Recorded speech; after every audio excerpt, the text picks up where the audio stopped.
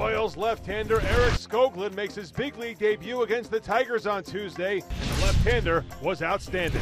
Making their debuts or young into the league, but man, come on. All right. He'll take it. So he gets a scoreless top of the first inning.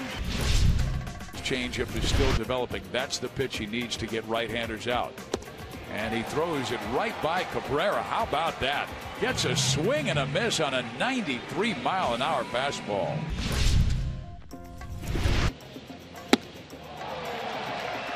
Skoglund's having a heck of a debut.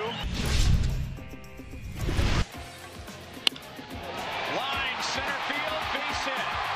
Another go-ahead RBI for Hosmer. Jammed. Alex sprinting in from left. He's there. Oh, man, this is emotional. Mom and Dad enjoy it. Best against the best. Yep. Strike three. Got him looking. Kelvin Herrera locks down his 12th save. 1-0 Kansas City is your final. So Eric Skoglund is called up to start in place of the injured Danny Duffy, and he outduels Justin Verlander for his first Major League win. And Whit Merrifield goes 1 for 2 with a base on balls. He's riding a 15-game hit streak, the longest active streak in the majors.